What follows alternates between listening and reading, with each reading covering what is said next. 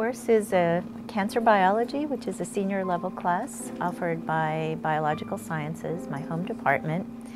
It's been a popular course for a number of years. I think that's understandable given the prevalence of cancer in people's lives.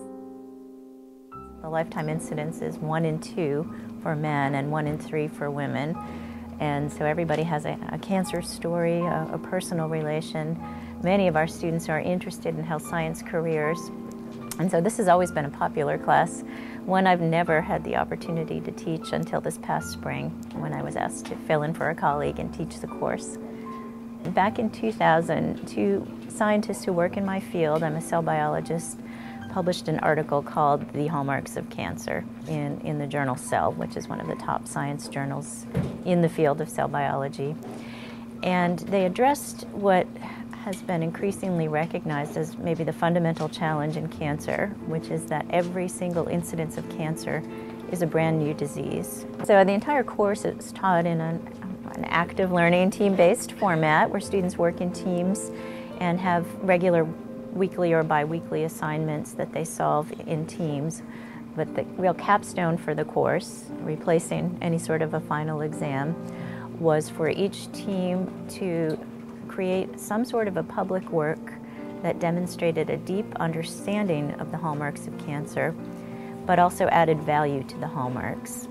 And so each student team was able to identify the target audience, and they were really diverse in terms of who they were reaching out to. Some were reaching out to fellow students, some to children, some to people who didn't have the benefit of a college education to manage and understand their cancer situations.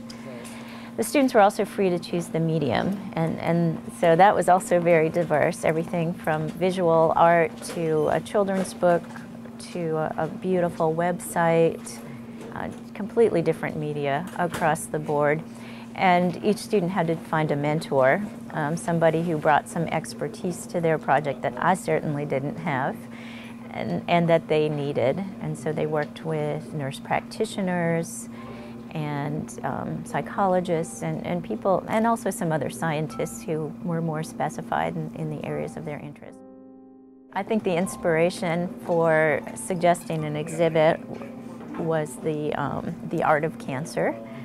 And this is a series of 12 paintings. There's a pair of paintings for each hallmark. And the larger painting in this series is a visual representation of that hallmark. The smaller painting represents a very promising treatment or therapy that really hones in and tries to attack the cancer based on that particular hallmark. Some of the other projects, there are 2 books. One is a cookbook, and the students researched different types of cancer-fighting foods. A lot of them are antioxidants, and then found some very rich scientific literature on how those foods prevented or in some ways helped to treat cancer based again on attacking a specific hallmark. And interspersed with all the recipes they chose are some very detailed molecular signaling pathways about the hallmarks. So it's very scientifically rich, wonderful foods.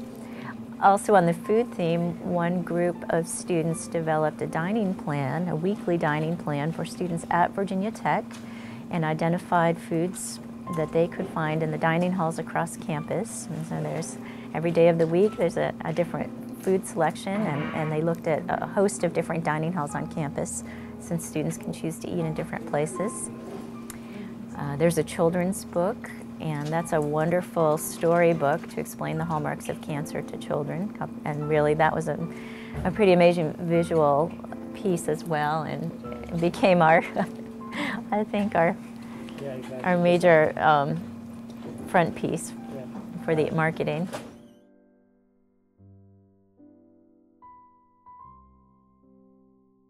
Well, the students were certainly proud of this work. It was less about what they learned and more about what they created. And the knowledge represented here is knowledge of their own making. They generated this knowledge. And also, I think the other part that really resonated with them is these pieces didn't just get relegated to my office or end up in their apartment closet or maybe in the recycling bin. They came here for the exhibit, and that means a lot to them. They know there's an audience for their work. And many of the pieces have a longer lifespan. Another piece of the exhibit was a project on medulloblastoma, which is a childhood brain cancer. And so there's a very scientifically rich handbook created for physicians, something that's more in lay terms for families. And then to top it all off, one of the students is actually a survivor of medulloblastoma, and he very much wanted to create something for children with this condition going through chemotherapy. So there's a beautiful box, and inside are all the things that he felt a student or a child would benefit from going through chemotherapy: a teddy bear, a journal, some beautiful colored pencils, a bandana for losing hair, and candy, because something he appreciated that nobody else in the class did, including myself, was just the terrible taste that chemotherapy leaves in your mouth. And so he brought a very personal, direct insight to us as we talked about all these molecules and drugs for cancer. He reminded us of some of this, maybe the lesser side effects, but something that would really matter to a kid. I think the most important thought I have is just how incredibly proud I am of the students, and would encourage anyone to empower their students, trust their students a bit more, set very high standards, but allow the students some of that agency in designing some of the parameters of their learning, and then just stand back and really expect to be amazed. Let it happen. Don't get in the way. Be there when they need you, but really let the learning happen.